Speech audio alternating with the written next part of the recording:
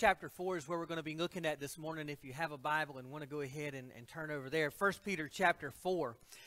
If you went to the doctor tomorrow and he told you that you only had 1 week left to live, what would you do? You felt fine, your mobility was fine, your mind was clear, it was sharp as ever, but at the end of the week you knew you were going to die. What would you do during that week? I'd say most of us would agree that we'd probably spend as much time with our family and friends as possible. We probably wouldn't hold back on any diets that we happen to be on right now and watching what we eat. We'd probably eat whatever we wanted to and as much of it and enjoy that. Maybe we would take a quick trip to somewhere that we've always wanted to go, or somewhere that we really enjoy going, or doing something that we really enjoy doing. We'd probably take a little bit of time to get our affairs in order, make sure the life insurance and will and all that stuff is ready to go, to make sure our family was taken care of when we were gone. Some of us might even go skydiving or bungee jumping or something else that we've always been afraid of doing because we didn't want to die and figure, hey, what do we have to lose now?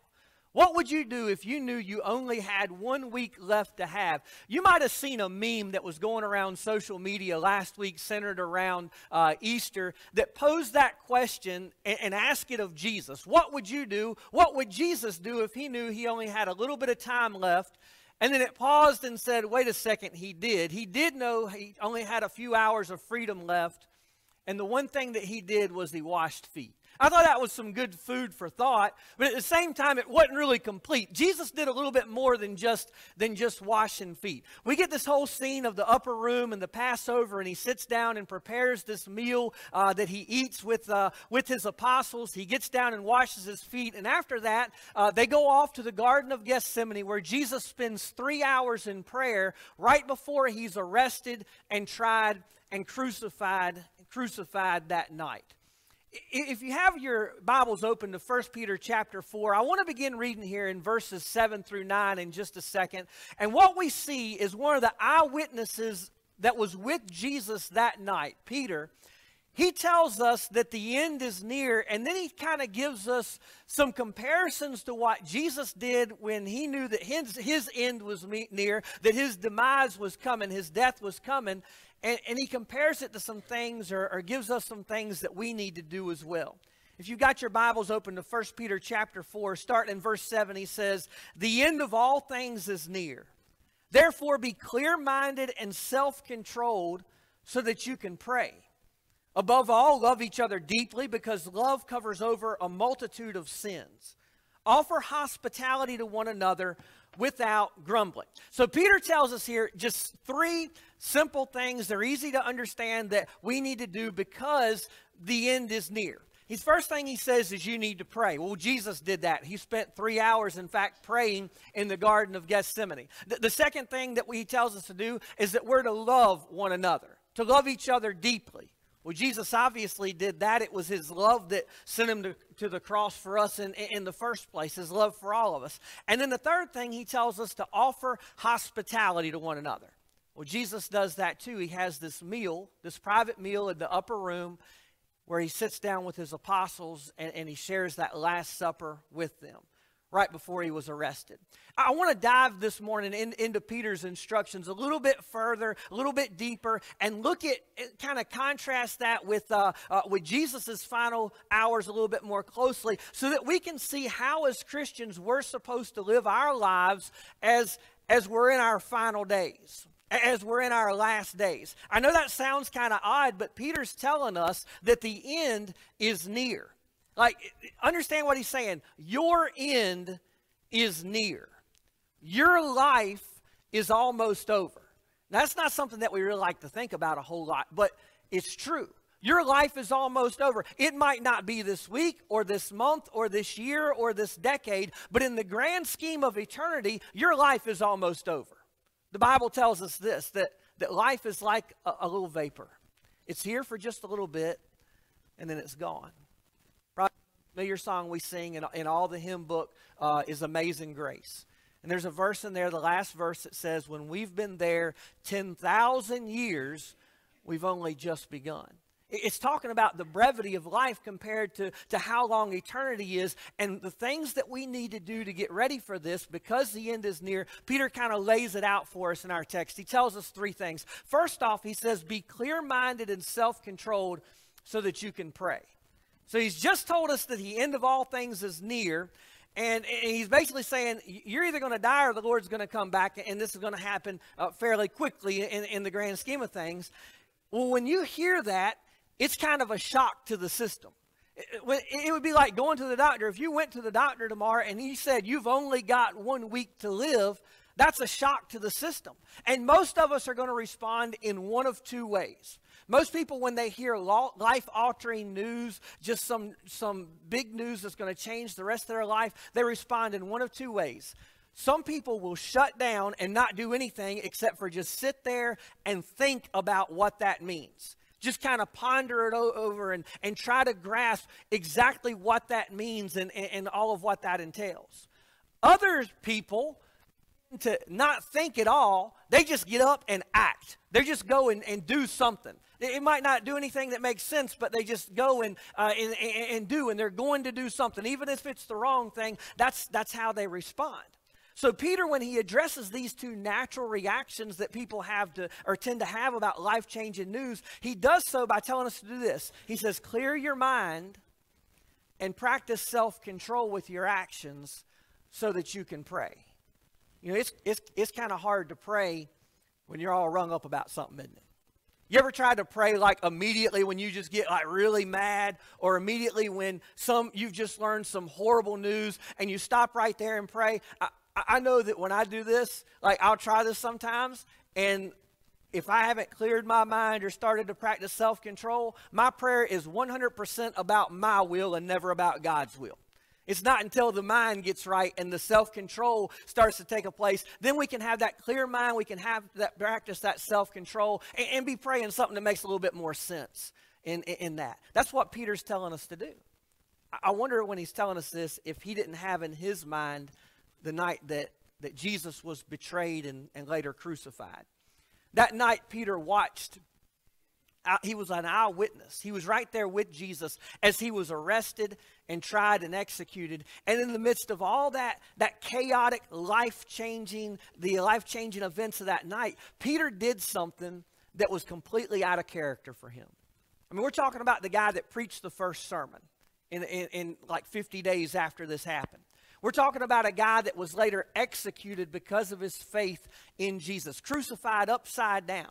We're talking about the man that made the very first confession that he believed that Jesus was the Christ, the Son of the living God. He made it in front of all the other apostles. He was the one that did that. Yet on the night that Jesus was arrested and all the chaos that was going along with that and the crucifixion, Peter denied even knowing Jesus 3 times. He got caught up in the chaos of everything that was going on, and he lost his mind. He didn't control his actions. So now he's telling us, saying, look, the end of all things is near, and what you need to do is make sure your mind is clear. You need to make sure your actions, that you're having self-control, because he watched as Jesus, he exemplified this. He lived it out perfectly. Here Jesus is, he's the one that's about to die. He spends 3 hours in prayer. And he taught his disciples, and Peter's passing this on to us so that we'll understand it. He learned that through prayer, we can look death right in the eyes and never waver. But it takes that clear mind, and it takes that self-control of our actions but to get to that point. The second thing that he tells us that we need to do because the end is near, he says, above all, love each other deeply, because love covers over a multitude of sins. Okay, here's the deal. I'm going to guess that in a room with this number of people, there are probably a few, at least, that came in here this morning, and you are holding a grudge against somebody in your life. Maybe you're holding a grudge against somebody that you work with, or that you're living with, or you might be holding a grudge with the person sitting on the opposite pew from you. You know, but you might be holding a grudge because somebody did something to you that hurt you, or somebody said something to you that hurt you. And it could have been decades ago, but you still remember it. You still remember what they did. You still remember what they said. They might not even remember doing it anymore. They might not have even done it with any evil intentions, but you remember it, and you've chosen not to forgive them. And you've chosen not to forgive them. Even if they've repented, even if they've changed, you've chosen not to do this. And if that's the case, let me say, the reason that you've chosen not to forgive them is because you don't love them. See, you cannot love somebody and not forgive them if they repent. It's impossible. You can say you love them, but if you don't forgive somebody when they repent, you're a liar. You don't really love them. It's like this. The more you love somebody, the quicker you are to forgive them. Fran, I can do something dumb to her. I can say something dumb to her. And you can do or say the exact same dumb thing, and she'll forgive me faster because she loves me. She loves me more than she loves you. She's my wife. Like, she signed the paper. She's signed up for it. She's going to forgive me faster than she'll forgive you. Same thing is true of your kids. Your kids are going to do, and they're going to say things that you don't like. Amen? They're going to act in ways that you wish they wouldn't. They're going to do things that you don't approve of. And we'll correct them, and we'll rebuke them, and we'll punish them, and all this kind of stuff. They're still going to do this stuff. But you know what? There will never be anybody on this earth that will forgive them quicker than we will, because we're their parents, right? They were made, they were born in our image and our likeness. They look like us, they talk like us, and they act like us, which is why they need to be forgiven sometimes. And when they sin, when they do something wrong, even if it's against us, we are going to be the quickest people there are to forgive them. What Peter's telling us here in our text is he's saying, look, we need to love each other so deeply that it covers over a multitude of sins. So we'll be quick to forgive one another. He's telling us that because he watched Jesus live it out in his last few hours of freedom before he was arrested and crucified. As Jesus was being betrayed, as Jesus was being arrested there in the Garden of Gethsemane, Peter sees this going on. Now remember, this is the guy that's writing our text, telling us to do this. Peter sees Jesus being arrested, and he's like, I got his back. This is my Lord. He pulls out his sword. Good thing for the guy that he took a swing at, the arresting officer. Peter was a fisherman. He wasn't much of a fighter. He could make a cast, but he wasn't good with a sword. He took one good swing at the guy's head. He wanted to lop his whole head off, and he missed. Instead, he just got an ear. Well, the ear's laying there on the ground. Peter's probably drawing back. He's going in for another swing, and Jesus stops him. He rebukes him. He says, Peter, put your sword away. And then Jesus does something unbelievable. For this officer that was there, this soldier that was there to arrest him and hang him on a cross, Jesus reached down, picked the guy's ear up, and slapped it back on the side of his head and healed him. He forgave him. He forgave him because he loved him. Later, as Jesus was hanging on the cross, he said probably the most infamous statement that keeps getting repeated over and over of Jesus. He says, Father, forgive them, for they know not what they do. He was willing to forgive the people that were executing him, that were murdering him, even in their act of murder, because he understood that they didn't get the depths of what they were doing. Look, life is short. It is too short to be holding grudges. And it is too short to not forgive one another. I mean, just think about this, and just trust me on this. If you don't forgive somebody, and you're caught up knee-deep in a grudge, and then you're standing before Jesus and his throne of judgment one day, can you imagine how this is going to go down? Jesus, forgive me. I'm not willing to forgive anybody else. I'm going to hold on to my grudge, but I'm asking you to forgive me. I wonder if he'd remind us of the Lord's Prayer. Remember, part of the Lord's Prayer is, Father, forgive us our trespasses as we forgive those who trespass against us. He's saying you get to set the standard of forgiveness. The standard of forgiveness that you're willing to offer to others, your forgiveness of them, that's the same standard that he's going to use to you. So Peter's got a good lesson there for us. Just get over ourselves and forgive others and move on. Life's too short to be holding any grudges. Then the third thing he says is this: offer hospitality to one another without grumbling. If anybody ever had a right to complain about something or to grumble about something or someone or to treat someone bad, it would have been Jesus. Here he was.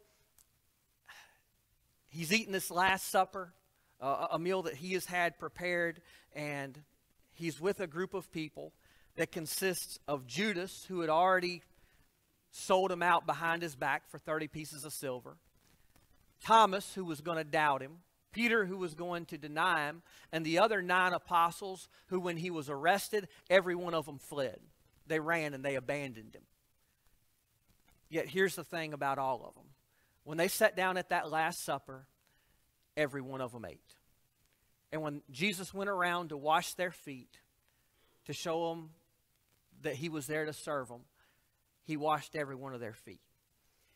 You never know the act of hospitality that, or the act of kindness that is going to make an impact on somebody's life. But they do. Let me make an observation about this too, because I think this needs to be addressed with this. Most of the time, when you've got an opportunity to extend someone some hospitality, it never comes at a convenient time for you. Never. Like, it just doesn't. You're always really busy, or you're about to do something else, or you've got a whole lot on your plate. And that's when the opportunity to be hospitable, that's when it presents itself. And the temptation is, I'm just going to ignore this thing. You know, I see the lady that's sitting over there on the side of the road, and she's got a flat tire. But if I just stare straight and I just ignore her and act like I don't see her, then I won't have to stop and help her out and keep on going. Or you look at your phone and you see that it's somebody that's calling, and you know they're calling you because they need you to do something. And maybe it's real tempting to hit that ignore button, or just slide that text away and not respond to it right then. But you can't do that, can you? Because the Holy Spirit will eat you up if you do that one. It will guilt you if you do that. It's like, man, I got to do this. I'm going to help them out. But what about your attitude? Even if you do the right thing, how's your attitude in that? Peter doesn't address just doing the right thing. He says, offer the hospitality. That's a no-brainer. You're going to do that anyway. Offer the hospitality, but he adds this. He says, do so without grumbling. Now he gets to the heart of the issue. A lot of y'all know my buddy Parker. Parker's the elderly black gentleman. He lives back here behind the church. He was actually walking through the parking lot right before church. He stands up here at the stop sign a few times every day and gets him a ride to town and back. And it was kind of neat. Everybody was coming in, and most everybody in here, if you live in our community or pass through, most everybody has picked Parker up and run him to town or back before. As he's gotten a little bit older, he used to never ask for a ride, but now he'll pretty much stop by church every day and ask for a ride. And I love Parker and our rides together. But he's always been funny about this thing. He'll go to town to get him some groceries and to get him a soda to drink. And soda pops, soda beer pops, some alcohol, liquor, 40s, I don't know, whatever he's got in there. He's got him something, though. But Parker'd always let me give him a ride to town, but if I saw him uptown, he'd never let me give him a ride back. And I thought it was odd. I mean, I would leave, and then the next thing I know, somebody else would be bringing him back by. I said, I wonder why he did. So I just asked him one day, I said, Parker, why you always let me take you to town but never back? He said, well, Ram, it's kind of like this. I don't think it will be appropriate for me to be bringing some soda in the preacher's truck. All right. I never said anything, but Parker got so much soda in him all the time, you know, it really wouldn't matter. But anyway, as he's gotten older and he's got some health issues, he can't get along. And so now when I'm uptown and see him on the way back, he'll take the ride, and he's worked it out morally for himself now. He puts his soda in the bed of the truck, and he rides in the cab, and he's worked that out. He's worked that out morally. I love Parker. I got a confession, though. Parker never needs a ride at a convenient time. Like, he never does. It's always, I'm going somewhere. Most of the time, it's in the opposite direction, or got something to do. But it's one of those deals like, you can't leave the guy standing there. You got to pick him up. You got to take him to town. And you do it. But I'll be honest. For a while, I did it begrudgingly. And I was like, man. I did it, and I would never say it out loud. I would never say anything to him about it or anybody else. But, you know, I grumbled to myself about it. Picked him up, and And then we talk, and we talk all the way to town or back or whatever. And every time he got out of the truck, I'd always say, all right, Parker, you have a good day. He always says, Rev, I already had a good day because I saw you. It dawned on me one day, the best part of Parker's day isn't going to get that drink. That's just become something his body unfortunately needs probably at this point. It's just become accustomed to. The best part of his day is that couple-mile ride that somebody's showing him some attention, and that talk to town or back, that somebody's just letting him know that he matters, that they care about him, and that they love him. You know, when God puts an opportunity in front of us to show hospitality to somebody, take it. And when you take it, it might cost you a few minutes. It might be at an inconvenient time, but take it.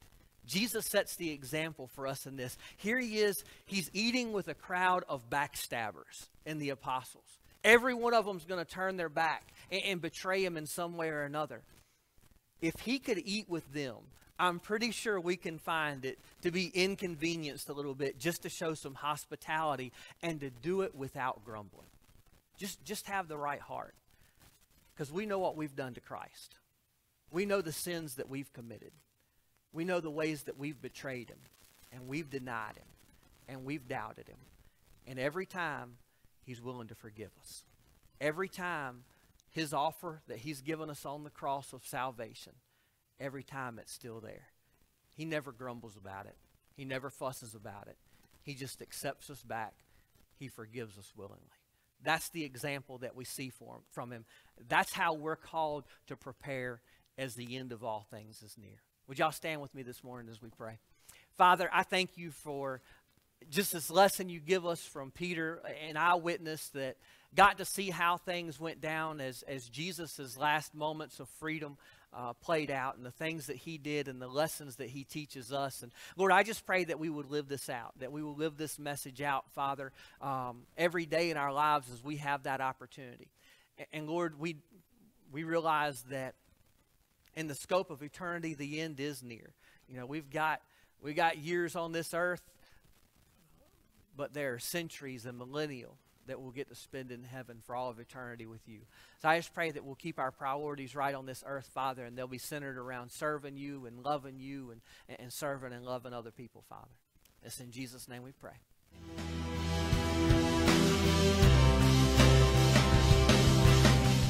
Good morning, Gold Point family and Junior Church kids. I'm so excited to bring you another lesson on this theme of ordinary to extraordinary.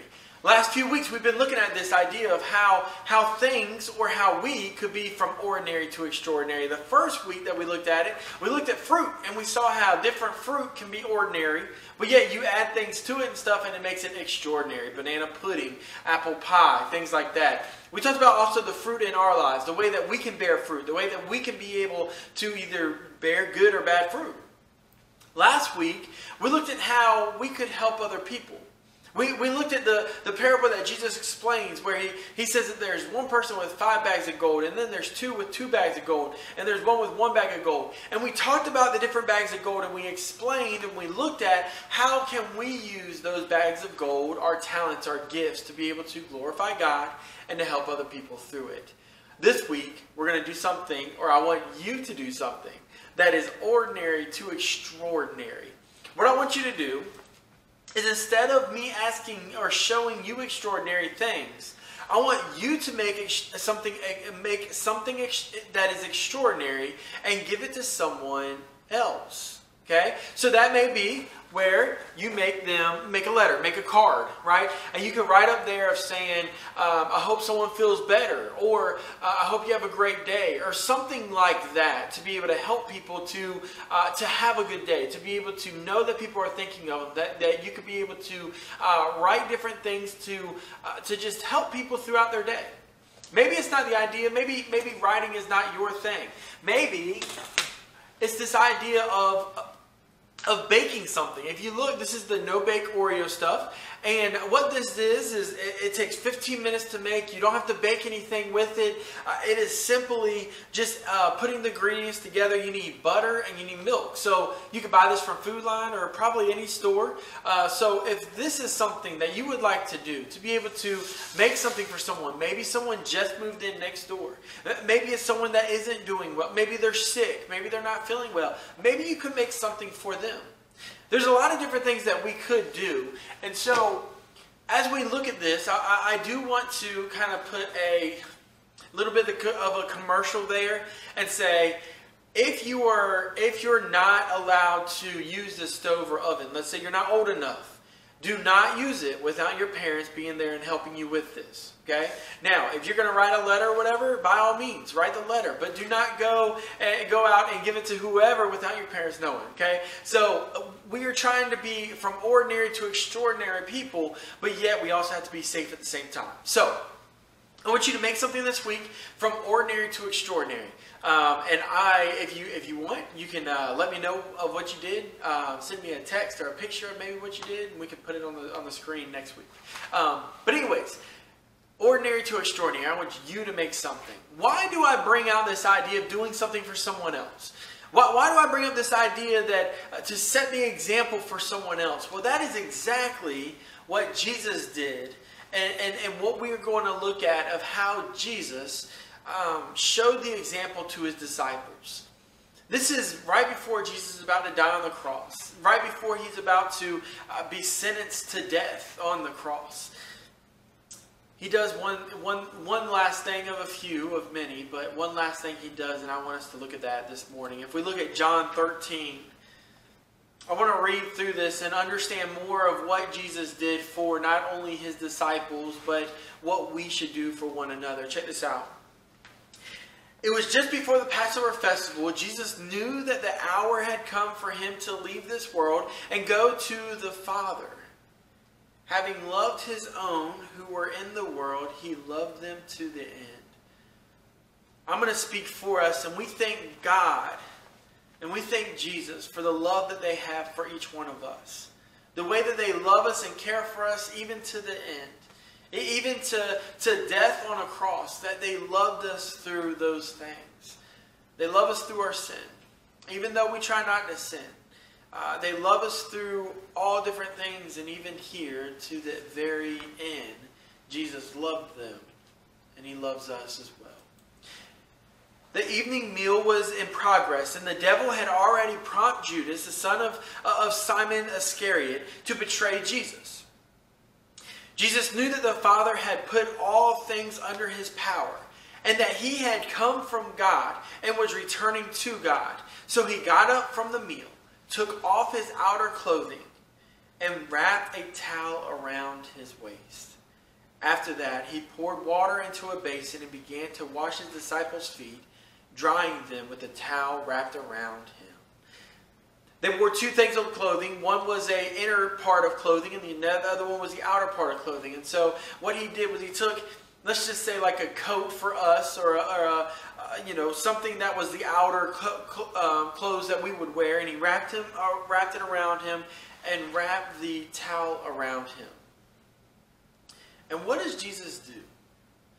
Jesus washes his disciples' feet. Now, that is not something that a teacher or master or upper person does. This is more of a lowered servant job. This is a lower servant job where they go and they wash people's feet. And now, know that they didn't have tennis shoes on that protects their feet. They wore sandals. And also they didn't have concrete and different hard places to walk where it doesn't make your feet all dirty. They had dirt roads that they walked on. And so this was a nasty job to wash someone's feet that has been in sandals. Some of them may not even had sandals. And so they would have to wash their feet as they were there. And Jesus did this for his disciples. And it says this: he came to Simon Peter, who said to him, "Lord, are you going to wash my feet?" And Jesus replied, "You do not realize now what I am doing, but later you will understand." "No," said Peter, "you shall never wash my feet." Jesus answered, "Unless I wash you, you have no part with me." Then Lord, Simon Peter replied, not just my feet, but my hands and my head as well. Jesus is washing his disciples' feet. And one thing that we can't take for granted is to see that Jesus is washing each of the disciples' feet. Even Judas' feet. That he washed their feet, even knowing what Judas is about to do to Jesus. He's washing their feet. Peter says here, Lord, you don't wash my feet. Like that's not what you need to do. That's not what you should do. And Jesus says, if I don't wash your feet, you have no part of me. And Peter says, well, then wash my whole body. Jesus answered, those who have had a bath need only to wash their feet. Their whole body is clean, and you are clean, though not every one of you. For he knew who was going to betray him. And that was why he said, not everyone was clean. Jesus washed his disciples' feet. I'm going to re-say this again. That he washed Judas's feet. The one who's going to betray him. He washed his feet as well. When he had finished washing their feet, he put on his clothes and returned to his place. Listen to what Jesus says here. Do you understand what I have done for you? He asked them. You call me teacher and Lord, and rightly so. For that is what I am. Now that I, your Lord and teacher, have washed your feet, you also wash. You also should wash one another's feet. I have set you an example that you should do as I have done for you. Truly, very truly, I tell you, no servant is greater than his master, nor is a messenger greater than the one who sent him. Now that you know these things, you will be blessed if you do them. Jesus is saying, regardless of what stature or what label you're called, we're all on the same level playing. That regardless of what whoever does, that whatever that may be, that we're all on the same equal level. So what did we learn this week? We learned that even though Jesus was about to die on the cross, he showed the ultimate servanthood of washing his disciples' feet. Jesus did one of the lowest jobs to make a point to tell his disciples to love people, to love each other.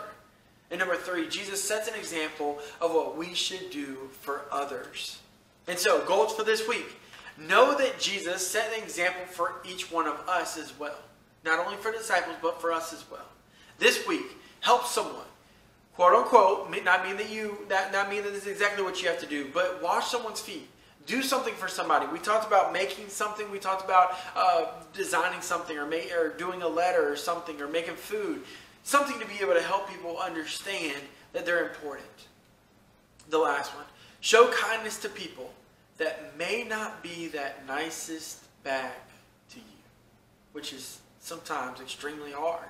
But that's what Jesus did as the example. Today we looked at Jesus. And he washed the disciples' feet. And so this week, I want you to do something that instead of is ordinary, I want you to do it that is extraordinary.